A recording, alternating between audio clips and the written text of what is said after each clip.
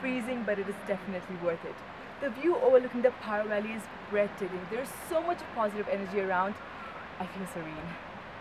Yes, when you get up here, you feel nothing but calm, the peaceful. It's very peaceful here, you know. It gives you a sense of security when you're here. And the tiredness just disappears somehow. Yes, it does. It does. It's worth it when you finally get here. Great. And what does Taktsang mean? Okay, Taktsang means tiger's nest. And why is it called the tiger's nest? Okay, we have a very I don't know if you call it curious or if you call it legend, you know, a beautiful legend behind it.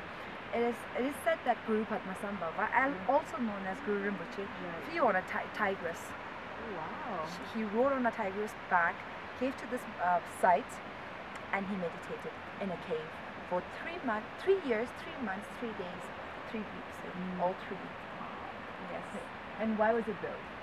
And it was when Guru Padmasambhava meditated. It was during the 8th century there, and then he prophesied that a monastery would be built here.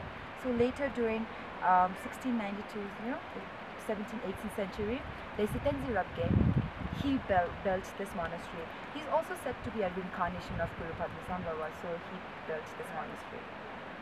Yes. It's got a lot of history to it. Yes, a lot. Good.